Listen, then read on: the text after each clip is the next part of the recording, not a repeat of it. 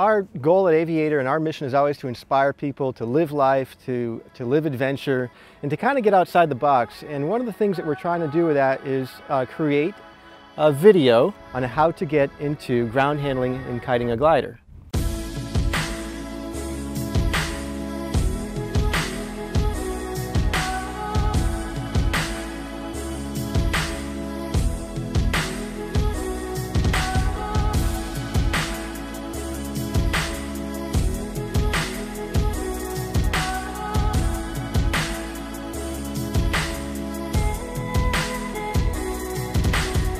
Now we're going to talk about a few things, starting with the paraglider itself. We're going to talk about its anatomy, we're going to talk about how it all fits together, we're going to talk about the harness, we're going to talk about how to put everything on, and we're going to talk about how to clip ourselves into the wing, also known as a glider. Run forward, watch that wingtip as it comes up, keep leaning forward, keep that pressure, moving forward, more speed. The wing's moving left, I'm gonna move left with it. It's overhead, I'm releasing the A's, I'm moving my hands down to control position, and now I'm gonna add a little more speed, wingtip, wingtip, forward, wingtip, wingtip, forward. If you get to this position right here on day one, you should be very proud. This is a very good thing. All right, so first things first, Little League field. We'll see from the drone here in just a moment just how much there is that could get in your way. But I want to walk you through a few of the obstructions, the things to keep in mind as you are considering any baseball field. We've got lots of rotor producing or mechanical turbulence producing objects that wind will be hitting. The gust factor plays a much bigger role in what that air is going to feel like than the actual steady state wind. And as I'm running forward, these lines are going to tension and inflate.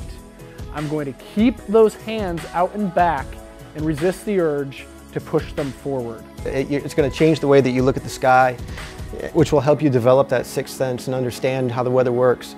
I'd be able to reach back, gently inflate this wing, providing those lines tension, letting that glider inflate, letting it climb up and fill with air. As I'm doing that, I can start checking my leading edge, start checking my trailing edge. Top riser, the riser closest to me, gets pushed across. 1, 2. And in my hand, they're even. My second hand comes up to meet, but not hold.